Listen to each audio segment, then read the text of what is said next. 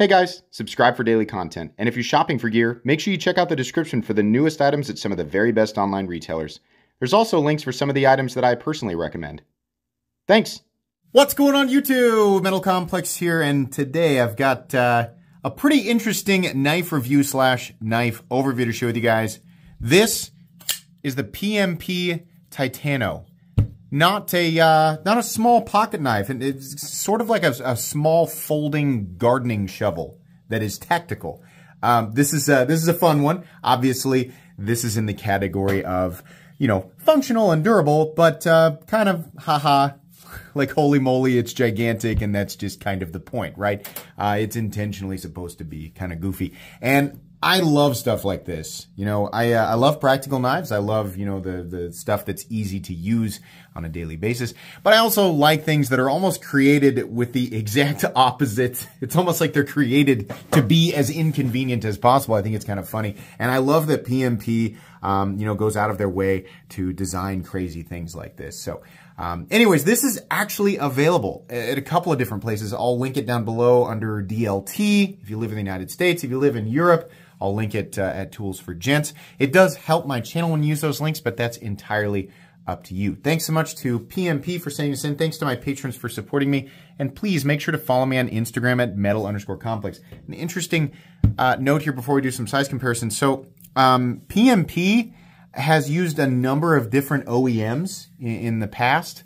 Like, for example, their original Alpha Beasts, the big nearly half-inch thick blade stock Alpha Beasts, were manufactured by Riot. So I was wondering, you know, who did this? On Tools for Gents, it's listed as Maxace. So apparently Maxace manufactured these, and that is apparent. I mean, the machining quality on this is very, very good. It's very precision.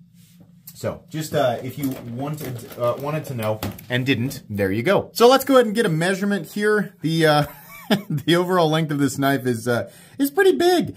If you go to, you know, the butt end of the knife itself, it is. It's 9 inches, 9 1/8 if you include the part of the back spacer that's sticking out there.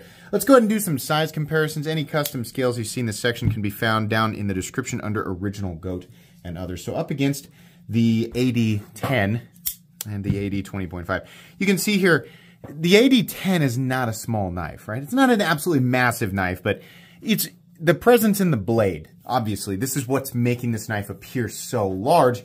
That and the fact that it is very thick, which we'll talk about here in a sec.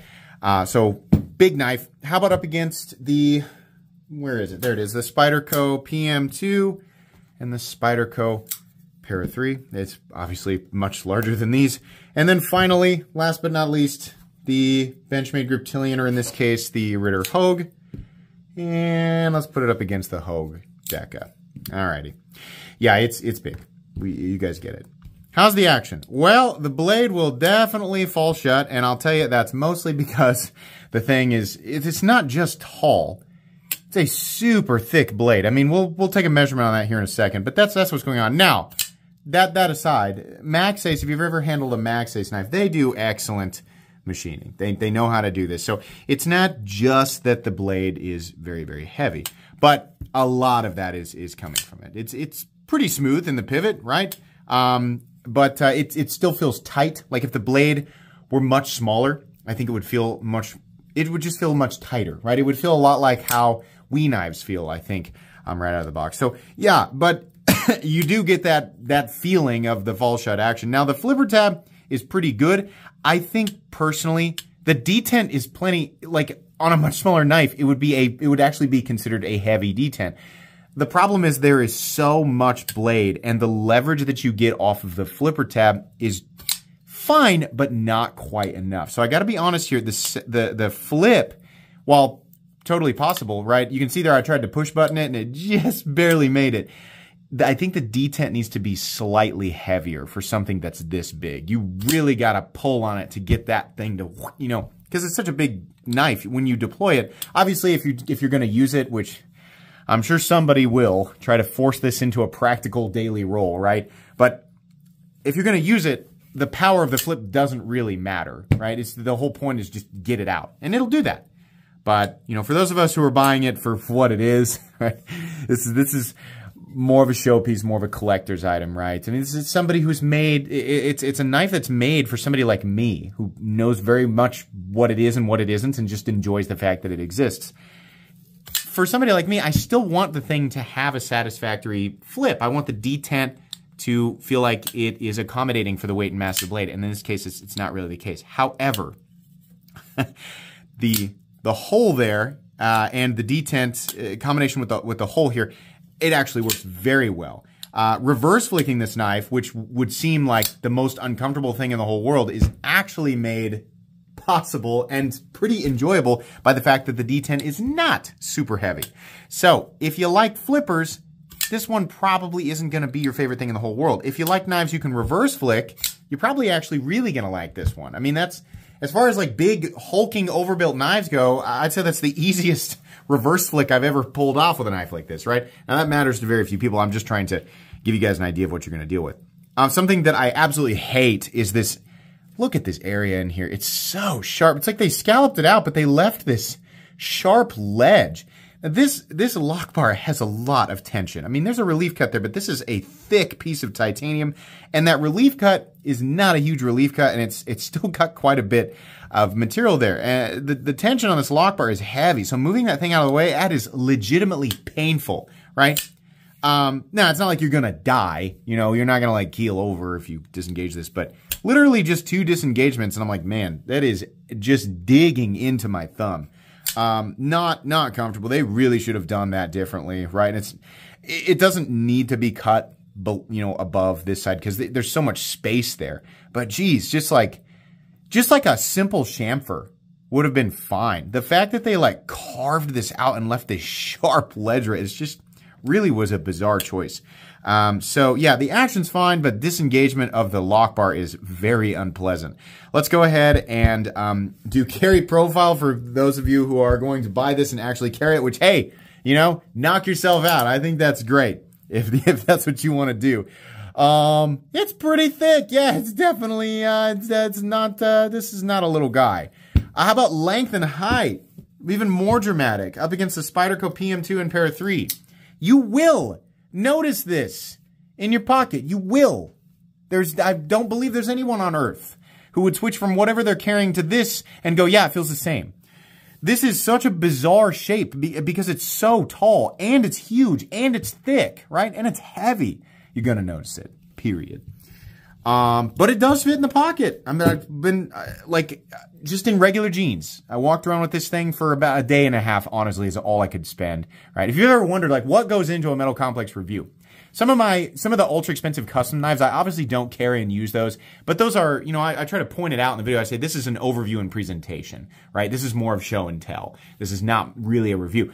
In videos like this where I'm reviewing the thing, what goes into it, I'm mostly a design reviewer. So I like to talk about, you know, the overall execution, the quality, the materials used, the value, the design. I like to talk about who I think it's for, right? If it's more for a collector, more for a serious user, stuff like that. But when I do my testing, it's just a couple of days. And, you know, some knives get carried a bit more, right? If I really, really love them, they end up in like a permanent rotation.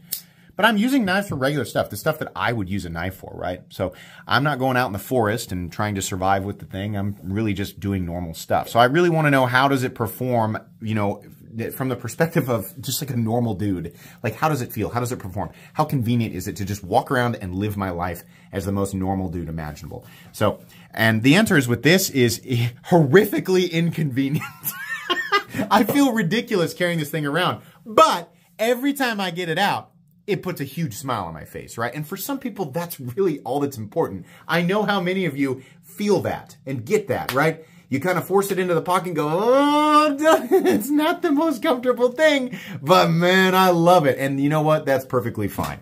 That's the type of person I am. So let's go ahead and weigh it. What are we looking at for materials? Titanium, a crap load of titanium. In this case, it's PVD coated. And then for some reason, M390. Now, that's a hilarious choice for the geometry here. But, you know, if you need the premium feels, if you're going to spend this much money on a knife, well, it has M390, so you can sleep easy, right? The weight, Is it even milled out? I mean, yeah, actually quite a bit. And there are holes that go all the way through. So they did that and they skeletonized it, which is good. They got it all the way down to 11 and a half, 11 and a half ounces. Not the heaviest knife, not the heaviest folding knife I've shown on this channel, but wow, it's, that's a lot, right? Well, substantially more than, you know, I would say the average is like 4 to 4.5 ounces for a pocket knife, maybe less. Maybe the average for me, I think for the average weight of a pocket knife on like, you know, like just the average dude out there, it might be more around 3.5 ounces, something like that. So that's going to be pretty heavy. You're definitely going to notice that. Let's measure the blade stock thickness. I'm pretty sure this comes in slightly under a 1/4 inch. I think it's about 230 thousandths, if I remember correctly. I've had this guy for a bit. Yeah, 235 thousandths. So we are absolutely approaching a 1/4 inch, which is just ridiculous. Let's go ahead and do a hardware check. I would get out my tools, which are very inexpensive and very recommendable. You can find them right down in the section of my description. It talks about the tools I use on this channel. But these aren't Torx. They're flathead, right? And yeah, literally just kind of like a semi-thick flathead screwdriver will undo these. Yeah, that's really it. Now there's a lot of screws. 1, 2, 3, 4, 5, 6 on each side, including the pocket clip screw. And then we have a T6 for the LBS, an over travel disc. Yeah, and then a thicker flathead for the pivot. Now, for some reason, people look at this because it's not a traditional flathead, sort of like how Hinder Knives has like an obvious flathead. They look at this and they call this proprietary. I don't know what goes through your mind when you think that this is proprietary, right? Sort of like how people think Shirogorov screws are proprietary. Yeah, you could get you kind of, in some cases, might need a really special fitted tool in order to like take it apart without leaving any marks whatsoever. But also a regular screwdriver will work, right? So personally, I'm not going to call this, you call it whatever you want. I'm not going to call this proprietary. A flathead screwdriver will work. Interesting. Not sure why they just didn't use Torx, but okay, whatever. I think that's it. Let's go ahead and move into the meat and potatoes here. Is this a comfortable knife to hold? It depends on how you define comfortable. I'm going to say kind of. There's just enough room in this handle. If your hands are bigger than mine, I wear an XL glove, which I always, you know, this is the part where I just bum out a whole bunch of dudes. Guys, fellow people, whoever you are, if you wear an XL glove, your hand's not really that big. It's like I always say, that's how Home Depot makes you feel really good about buying gloves. If you wear a 2XL or larger, your hands are actually big, right? So if you have hands that are any bigger than mine, you might actually end up getting cramped here, and it's because of this back here. Now, I think the idea behind a handle shape like this is so that while you are doing impact cutting, it keeps your hand from slipping off of the back. So that's the implication here. Would this make a good chopper? No. I mean, I guess if you had to use a folding knife, but a fixed blade is always a better choice. Now, I know I've made it too far into the video to say that before, you know, somebody else did in the comments. But yeah, I mean, if you're curious, it does not take a professional bushcrafter. We don't need that level of professionalism here to identify this. A fixed chopper style knife is always going to be the better choice. I don't think it's a good idea to chop at all with any pocket knife. I mean, some of the strongest stuff out there, the triad lock, I mean, that might be your best bet, but I would say still a fixed blade is a better choice. I certainly, you know, as big and robust and heavy duty as this frame lock is, I don't think that's a good idea. And you know what? I very much doubt if you damaged your knife while chopping with it, even though the handle shape, the heft, the overall style of it sort of implies that you could use it for that, they definitely, I can promise you without even looking, there is nowhere on their website or any other retail website that says you should use this for chopping. You definitely shouldn't, right? It's big, and you know, you might be able to define it as heavy duty circumstantially, right? Is it slightly more robust than the average pocket knife? Well, yeah, you know, sure.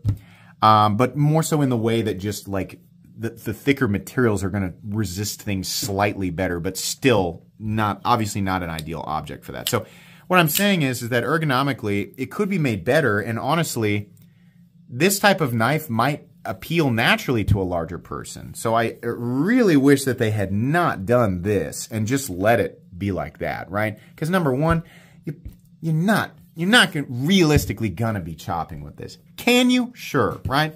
Will it void your warranty if something bad happens? Probably. Is there even a warranty on this? I don't think so. I'm gonna be honest with you. I don't think so. I think maybe you could talk with the retailer you bought it from, right? But going back through PMP or MaxAce, probably not, guys. So I wish that they had left this open for some of the larger folks out there who like stuff like this, right? Now, can you feel the pocket clip? Oh, God, yeah. That freaking robot scorpion stinger that they've got on there, it is milled and it's chamfered, but man, it's so tall and so big. I mean, in order to match the theme of the knife, that's what they did. They obviously did not design any part of this for maximum comfort, right? When they designed the pocket clip, they definitely were not thinking, gosh, I hope this doesn't make someone's hand feel slightly uncomfortable. No. When they were designing this, they were like, let's just make this as crazy as possible because it'll grab attention. And that it did. Whether you love it or hate it, this knife got a lot of attention, for sure. I think what turned a lot of people off is probably the price tag, as it usually does with stuff like this.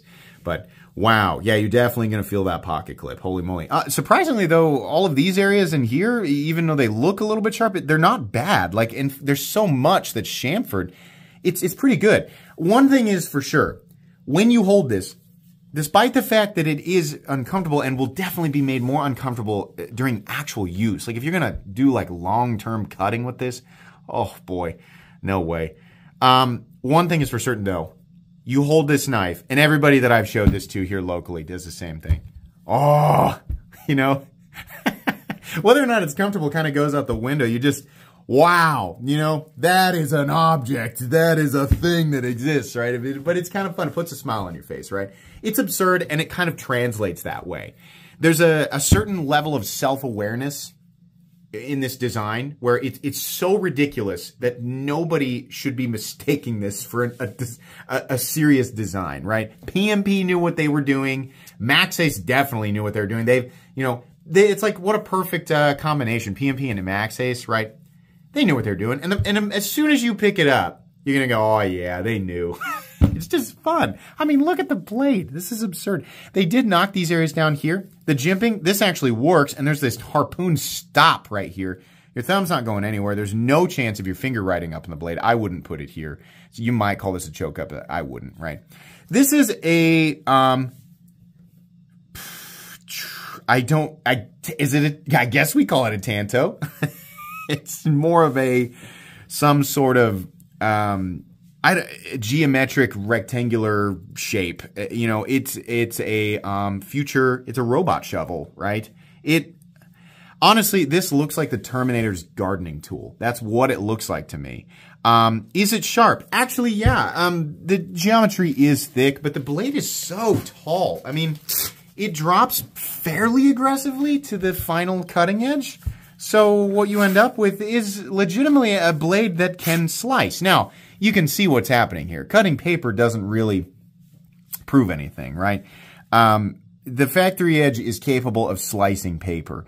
We're lifting the edges here. We're doing more of a tear than we are a slice, but it'll work. And even the final Tanto edge, if I can get it to bite, you can see right there, that'll cut too.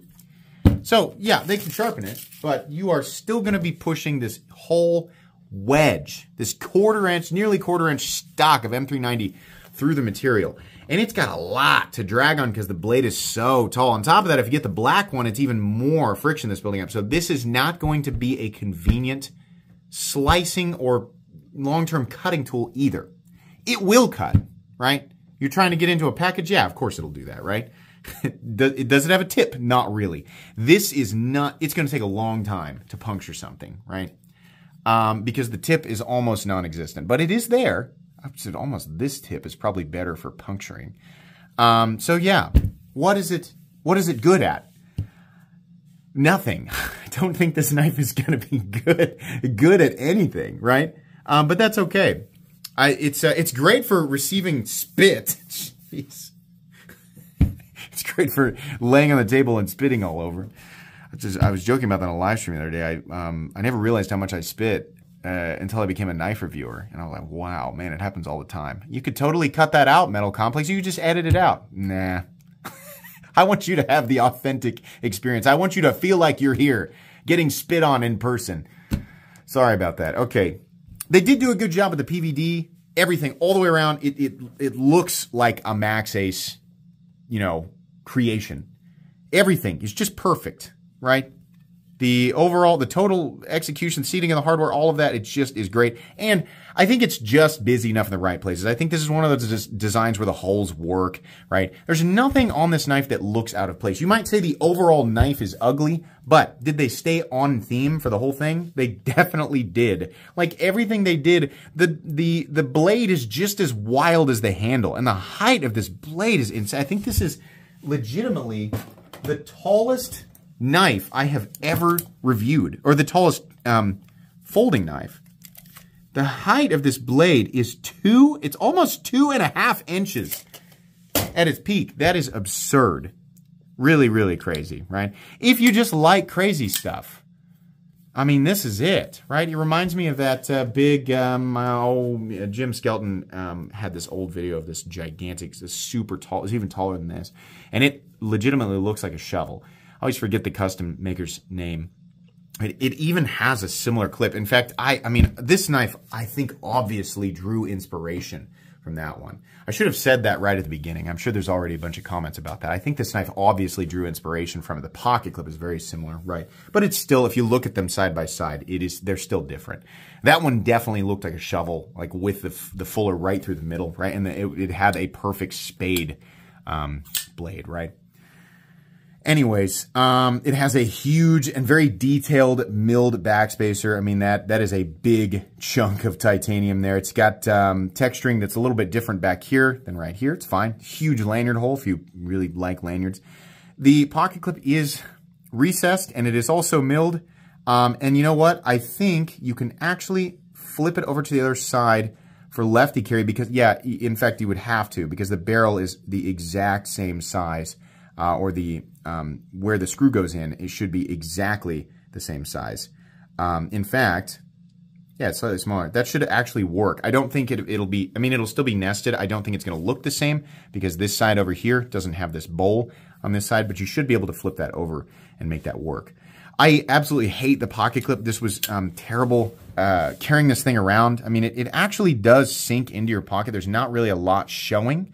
That blade actually does sort of sneak under your pocket seam. But this crap, man, where it comes down and is rounded and then comes up and over, it should swoop. That's what makes a pocket knife easy to get in and out of the pocket, like this, right? This is just pinchy. Add to that the fact that this is a stiff, thick piece of titanium. Every time, in and out of the pocket, it was just snap, snap, snap. And I had to hold my pocket and mash that thing in there. Man, a couple of times I pulled it, didn't have a good enough grip on it. This pinched and I kept pulling and the thing came out and my hand slipped off of it. So I had to like catch it in midair. That's why I don't like that. You know, people argue, oh, well, in a tactical situation, right, where if you're hanging onto a grappling hook and doing backflips off, well, then the pocket clip retention will really keep it in your pocket. I'm not doing that. Most of us are not doing that. In fact, the people who are talking about the tactical stuff are probably also not doing anything that would require that level of retention. Certainly not. I mean, if somebody's doing stuff like that, this isn't the right option. So the pocket clip, the best thing about it is it stays on theme. Everything else about it is absurd. We have the lock bar stabilizer disc, which is cool, like the Hinder style stabilizer disc, and a lock bar insert. So there's no way that, honestly, the tension alone on that lock bar is just ridiculous. God, look at this cleaving my finger, man. Yeah, that is a robust frame lock. Man, no movement, up, down, left, or right. It's just really hard to disengage. Well, it's not hard to disengage it. It just, there's a lot of pressure and it's sharp, like I said. But you can see, listen to this. It sounds like you would expect it to sound, right? It's not, the sound of the lockup isn't necessarily indicative of solidity or strength, but if you feel this thing, it's very reassuring. We have, as it should be, an oversized stop pin with plenty of shouldering, lots of contact there. It does run on bearings. There's no plain any, I mean, it's absolute, there's no flex or anything. Absolutely solid. There is no lock stick, which is kind of amazing. I mean, you can see here the total percentage is actually pretty substantial. If you look at the tang of the blade, where it's getting, I'd say that's a good 30% of the tang of the blade. So that's great. No lock stick, no pivot lash. It's pretty consistent in here, but it's just a little bit tight. That'll break in over time. The detent is clicky and heavy. It's just such a large blade. And it is centered with no detent lash. Can I recommend this knife? No. not to everybody at least, but specifically for people who, number one, are used to this territory, this pricing territory. How much is this knife? $550. I mean, wow. You are getting, you know, max ace execution. You're getting a lot of material. I mean, honestly, enough M390 to make 2 or even 3 blades. You're getting enough titanium to do a couple of handle scales total, like between the two. It's a lot of material, right? So for people who reduce the value to just the materials alone, I would say calculate how much material is here. But that's not really how we calculate the price, right? We consider the amount of machining involved. Where is the machining being done? In this case, this is China, right? So it is not nearly as expensive to do this in China as it is, like, for example, the United States. But again, we calculate the total amount of material and the level of execution here, or the precision execution is very, very good, right? There's a lot of work involved here. I'm not sure if I'm 100% sold on 550. Now, listen, for people saying it's worth nowhere near that, it depends on the personal, that's your personal thing. This just factually does cost a lot of money to create, right? But at a certain point, the rest of it, right, the markup that you're paying, which some people are going to say it's got $450 of markup in it. No, it doesn't. You don't have to listen to those people. It does have markup in it, and the rest of what you pay, you have to ask yourself, is this the type of knife that I'm interested in, right? I've spent substantially more money on knives that are equally ridiculous and just have different elements. So if you're not somebody who likes big, thick titanium frame locks, you're not somebody who likes the overbuilt craziness, right? If you're somebody who's looking for a utilitarian economic cutting tool, this obviously isn't it. You can tell, you could have figured that out in the first 10 seconds of the video, right? But if you do like this stuff, you're familiar with PMP designs, you're familiar with max ace execution, right? And this is like personally your type of thing, then that $550, which is the lowest price I could find anywhere, that might not sting as much, right? Even to people who just are so all about this, right? They don't care about it being convenient or utilitarian. They just want the big, crazy, wild, you know, precision stuff. Even then, that's going to be a hard price to swallow. Realistically, I think they probably should have kept this like well under 500, right? I'm not going to sit here and tell you I think this is a $300 knife, right? Or that it should be under 400. No, I think it deserves to be over 400, but like 450 or so, that's kind of where I would have guessed. I was really shocked to see it at 550, right? So yeah, I think it's a bit overpriced, but hey, if you're all about it, then go for it. Outside of specifically those types of people, to everybody else watching this, this is clearly not a recommendable knife. It's fun though. I'm happy to have this in my collection for sure. As a collector, I appreciate this. Probably never going to carry it again.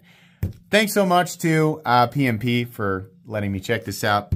Like I said, links for this guy down in the description. Please make sure to follow me on Instagram at metal_complex. If you enjoyed this video, leave a like. If you'd like to check out my other content, I do, of course, have lots of videos of knives that are either expensive or inexpensive that I do or don't like, so check those out. And if you enjoy all my content, go ahead and click on that Metal Complex logo right there and subscribe because there's definitely more coming. Thanks again for watching, everybody, and have a great day.